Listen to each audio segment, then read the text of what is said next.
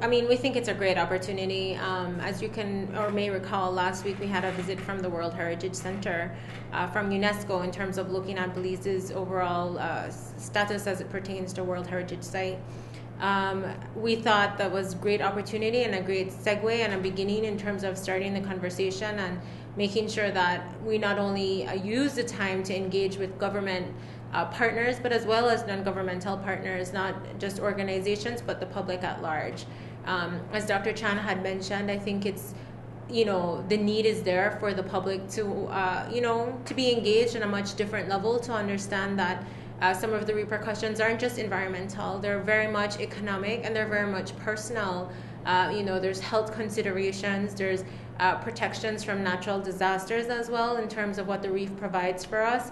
And so we see this as a really great opportunity to engage across the board at different levels. But to be more specific, we're going to be engaging in a lot more concrete activities, not only in social media, not only in terms of media appearances, but more consultations, definitely more meetings and engagements with government authorities, but we also are trying to make sure that we can engage with people one-to-one.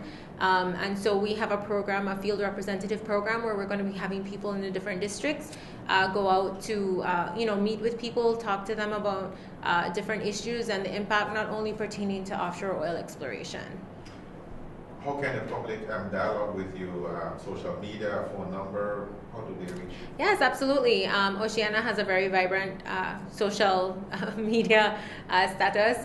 You can like our page on Facebook, Oceana Belize, or on Instagram as well. Follow us there. We have really great pictures and opportunities. But I think something that's really key is we also have the Wave Maker program. So everyone's invited to participate. You can volunteer, you can help support, and become a wave maker. So, feel free to find us. You can also email us at alexis@oceana.org, and we'll be happy to give you more information.